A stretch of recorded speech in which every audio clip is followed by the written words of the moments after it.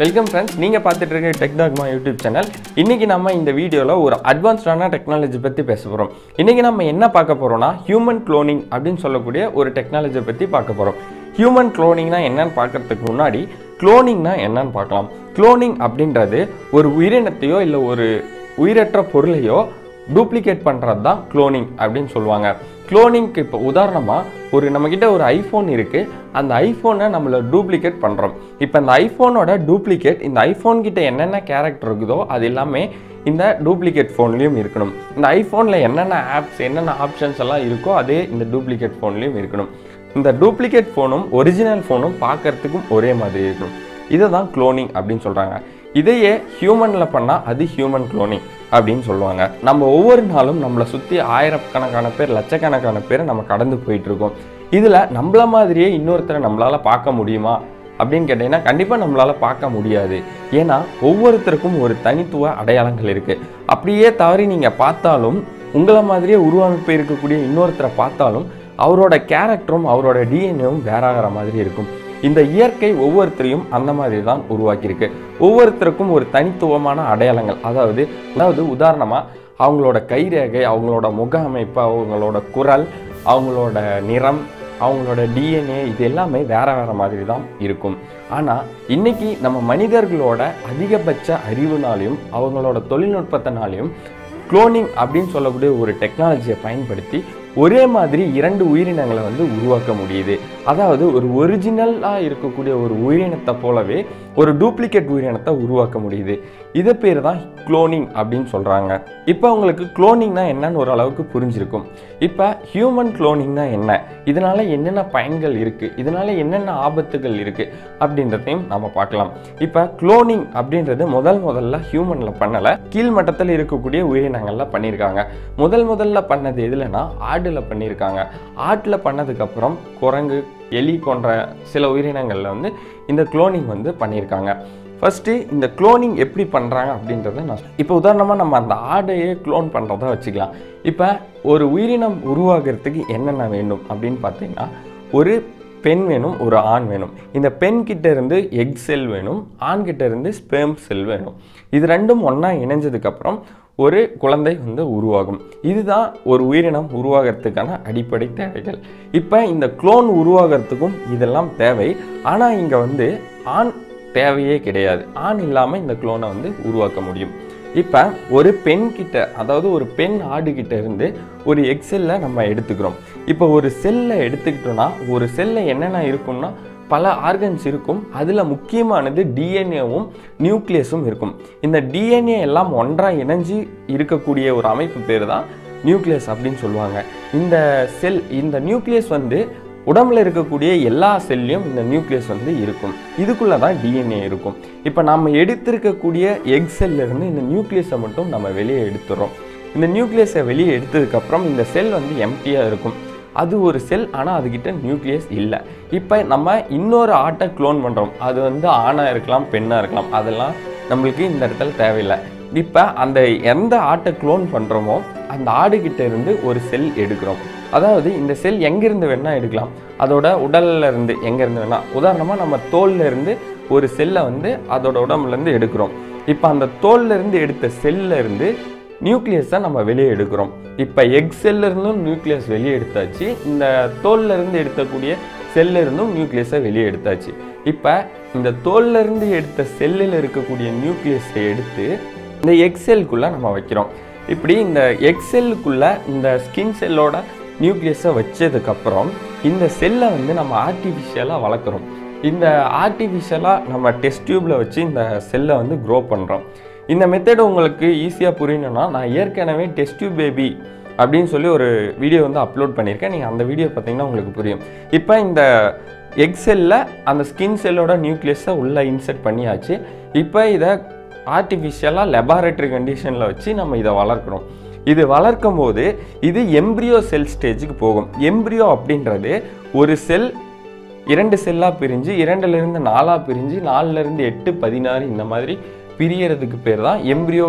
அந்த ஸ்டேஜ் பேர் embryo cells அப்படின்னு சொல்லுவாங்க. இப்போ இந்த எம்ப்ரியோ டெவலப் ஆனதுக்கப்புறம் அந்த எம்ப்ரியோவை எடுத்துகிட்டு போய் அந்த இன்னொரு ஆடு, ஏதோ ஒரு ஆட்டோட கருப்பையில் வச்சுருவாங்க. இப்படி வைக்கும்போது அந்த ஆடு எப்படி இயற்கையாக கருவுற்று குட்டி போடுமோ அதே மாதிரி இந்த எக்ஸெல்லும் அதுக்குள்ளே வளர்ந்து ஒரு குட்டியாக உருவாகும். ஆனால் இயற்கையாக உருவாகிறதுக்கும் இப்படி குளோன் முறையில் உருவாகிறதுக்கும் என்ன வித்தியாசம்னு பார்த்தீங்கன்னா, இயற்கையாக உருவாகக்கூடிய ஒரு ஆட்டுக்குட்டியை எடுத்துக்கிட்டோம்னா அந்த ஆட்டுக்குட்டிக்கிட்ட அந்த அப்பாவோட கேரக்டரும் அம்மாவோட கேரக்டரும் அது இருக்கும். ஆனால் இந்த குளோனிங் முறையில் பார்த்தீங்கன்னா அம்மாவோட கேரக்டரும் இருக்கவே இருக்காது. அம்மாவோட கேரக்டர்ன்றதில்ல, இப்போ எந்த செல்கிட்ட யார்கிட்ட இருந்து அந்த செல் நியூக்ளியஸை எடுத்தோமோ அவங்களோட கேரக்டர் மட்டும்தான் இருக்கும். எந்த தாயோட வயிற்றில் நம்ம வைக்கிறோமோ அவங்களோட கேரக்டர் சுத்தமாக அந்த குழந்தைக்கு இருக்காது.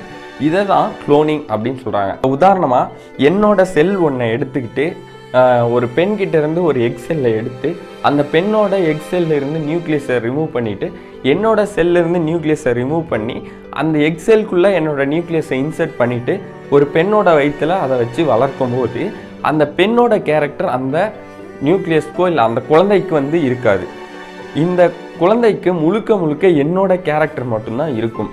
இந்த கேரக்டர் மற்றும் என்னோட உருவம் எப்படி இருக்குது, என்னோட நிறம் எப்படி இருக்குது, என்னோட முடி எப்படி இருக்குது, எல்லாமே என்ன மாதிரியாக அந்த குழந்தை அச்சஸ்லாம் என்ன மாதிரியே இருக்கும்.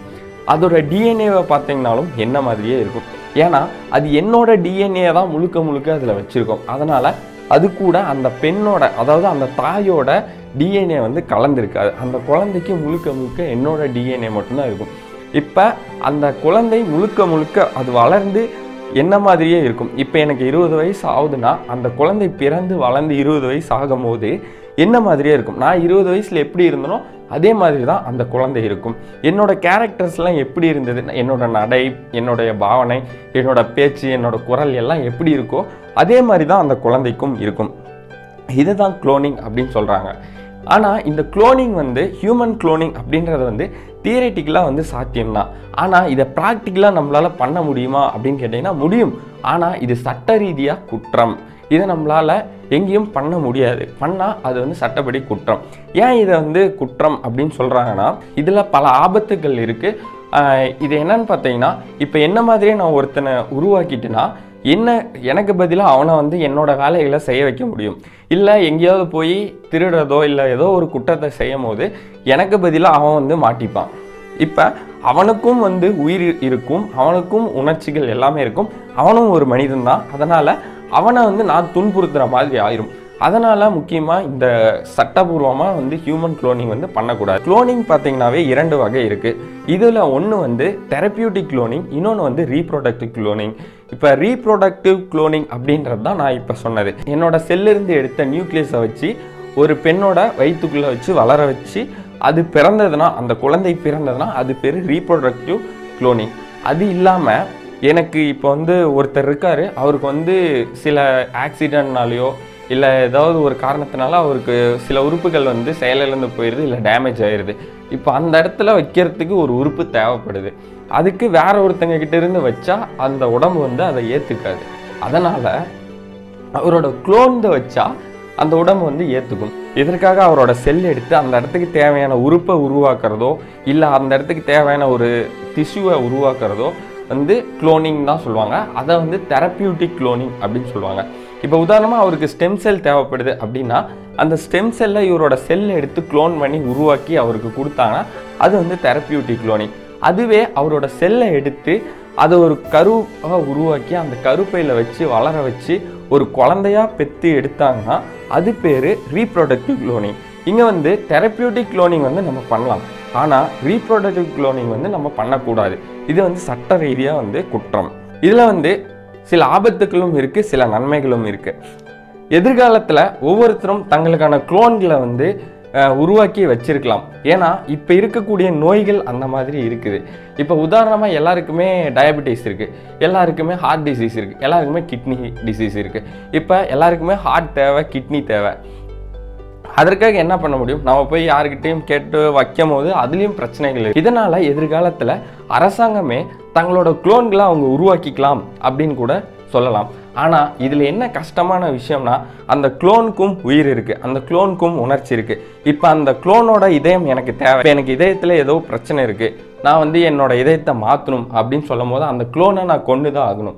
அப்படி கொல்லும் போது அதோட உணர்ச்சிகள் சாகடிக்கப்படுது. அதற்கும் வழிகள் எல்லாமே இருக்கும்.